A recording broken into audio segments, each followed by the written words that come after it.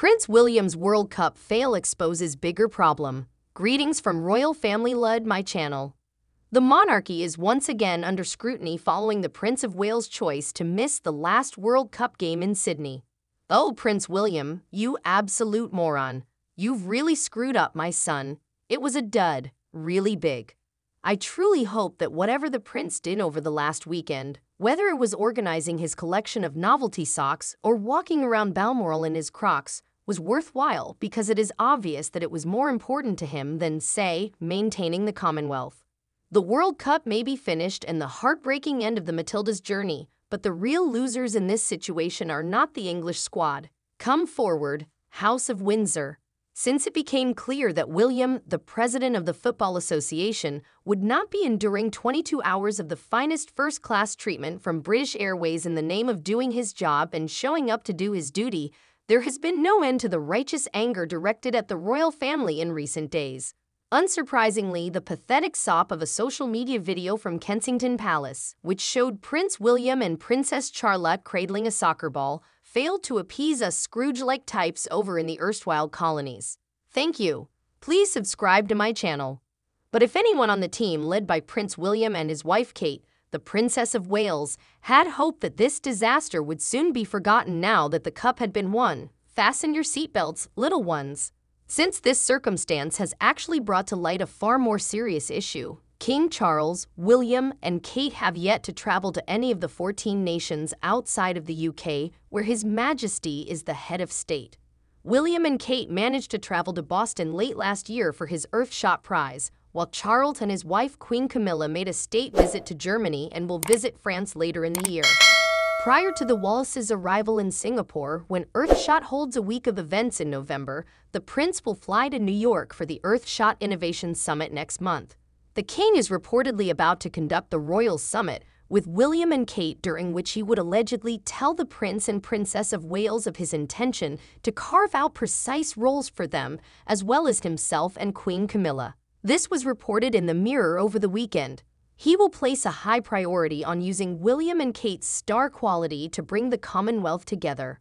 While William disinterestedly stares out the window and muses about the great yawning topic of lunch, I see Kate meticulously taking notes in immaculate handwriting in her Smithson notebook. According to a Charles-related source, His Majesty is extremely clear. His rule must be centered on the Commonwealth.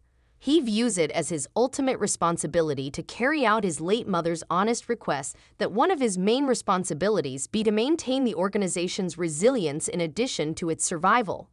This separation is so mind-numbingly stupefying that I need to gently wash my forehead with cool water. On the one hand, we have some of those dependable insiders and sources who appear in the British press to gush about how much the King and his associates care about the Commonwealth.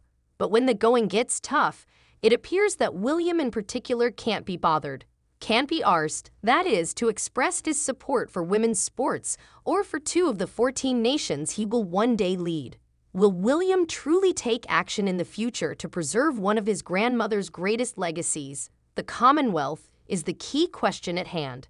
Other examples include her honing her resting regal door face and donning championship-level brooches, or is his primary motivation to pursue his own, albeit vain, projects, the ones that would inevitably win him Gen Z TikTok fans, than anything else?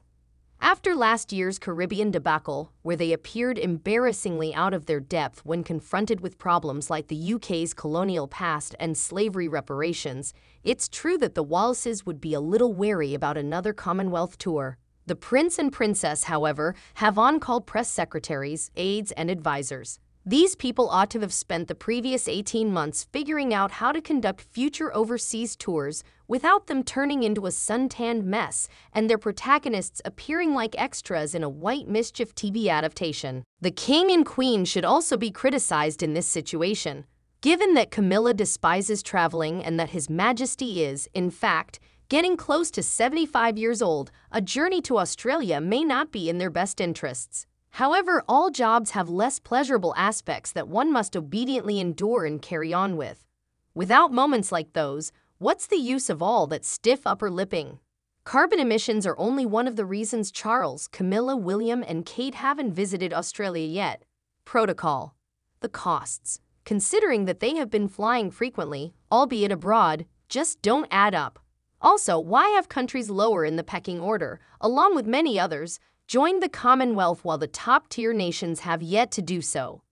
I give you Princess Anne, who has always been a shining example, who has traveled to Uganda, the US, Cyprus, New Zealand, Canada, and Australia in the past 12 months.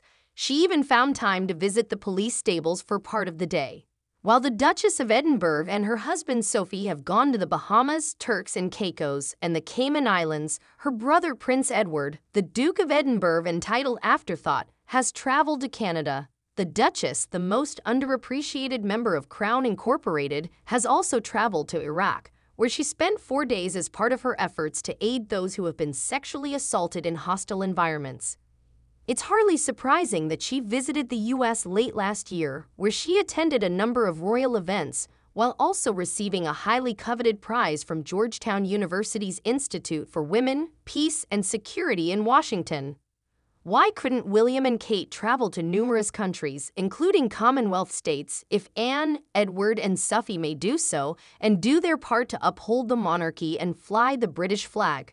All that is required of them is that they take a seat in first class and think of Britain.